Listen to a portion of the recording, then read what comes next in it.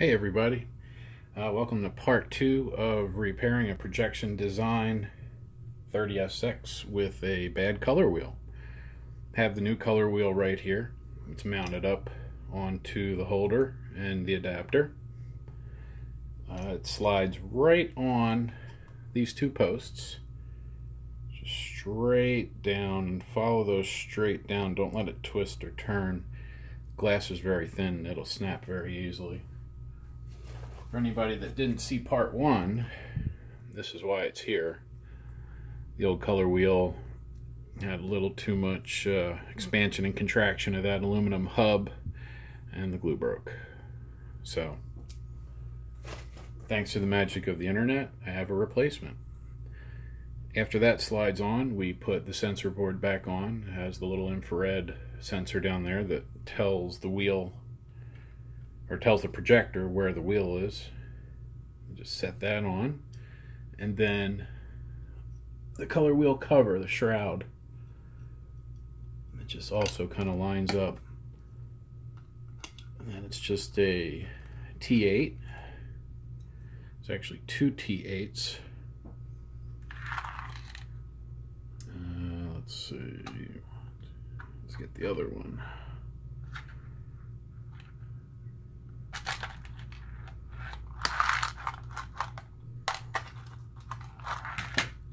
Alright, and the other one. There seems to be 3 different size screws in this. There's these T8s with the, there we go, T8s with the long thread, T8 with the short thread, and I think those are probably 3mm or 2mm, and then these are M3, so M2 and M3 by T8, and then these long guys, these are T10 by 3 or 4mm. So once those are in, I'm just gonna make sure they're snug. You don't need to crank these down, it'll crush the plastic and that plastic will just crack. So just get them snug, down all the way, and then just a little bit more. So next, we're gonna put this back inside the base of the projector. I'm gonna just set this here momentarily. I'm gonna use that foam block under there because that lens is gonna kick up part of the projector, so I wanna make sure this goes in smoothly, because what I'm going to do, I'm not taking this out, I don't need to. There's a safe amount of flex, and it keeps me from having to remove the front as well.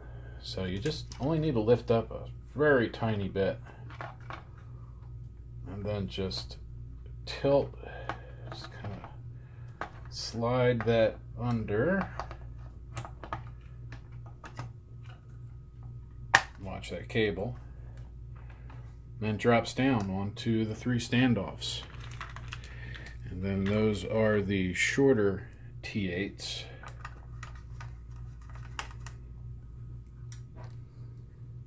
There's only 3 of them. And then once they're in, we get to start wrangling with the main board / back panel. And that's fun to get to because of a black plastic rivet that latches the ballast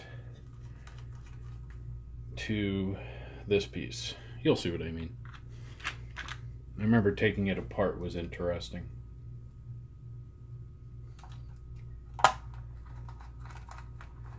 So that gets the optical assembly back in. And I can move the foam that's under here. So the next step, which is a little difficult, is getting that connector back in and getting the ballast back into the right spot. I just remember this being a bit of a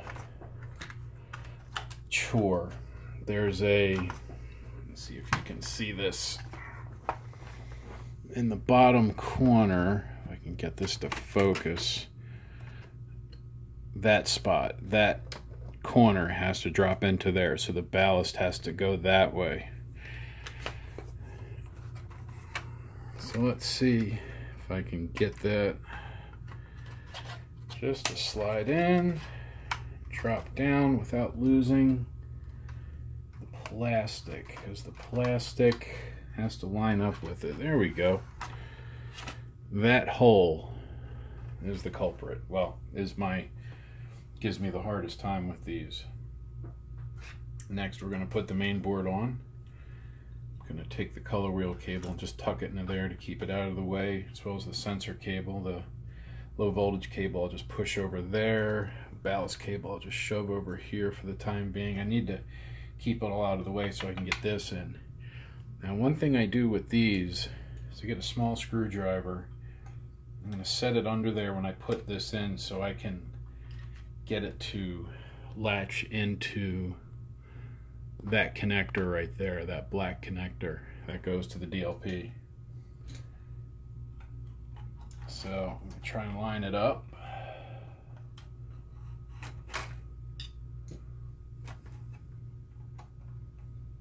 Start it on this side.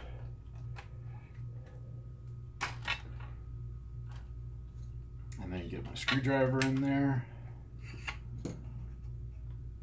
Almost. I'll show you.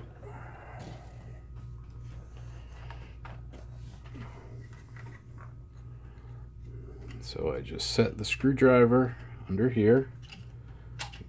Get the connector to line up first. And then that lets me apply even pressure. Then we slide it out. That's it. And casually drop it on the bench. Alright, so then a couple other wires to move into position. Here we are. Let's get these guys. Make sure they're not caught in anything. Looks good.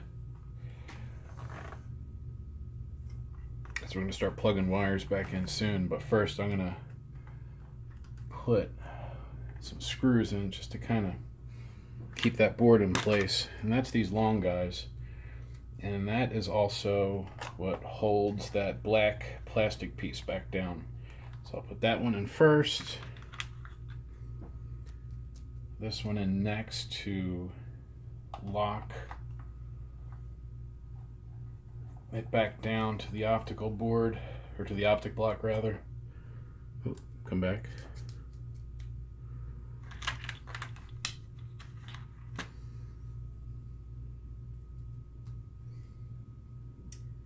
And this one.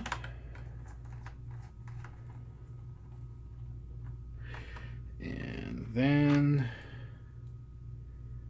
this one.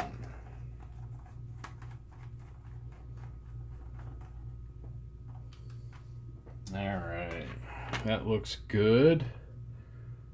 Those are in. Then we have a short one, which goes in, come on, which goes in the back here. There's a short one that goes down here. Let me just get that piece of shielding straight with it. I think that actually, oh no, that goes underneath.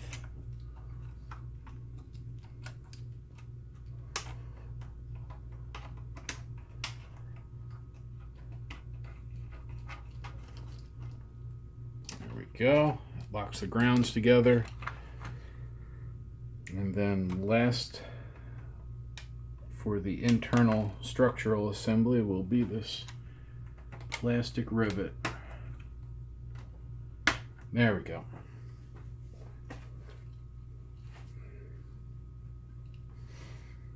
Now we can start plugging wires back in. I always liked this part.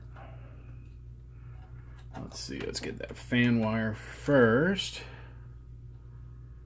Blower fan. Oops. This way. They are keyed, makes it nice. Ballast, lamp is marked. Just kind of tuck that down there. And we have the ColorWheel motor, and then the ColorWheel sensor.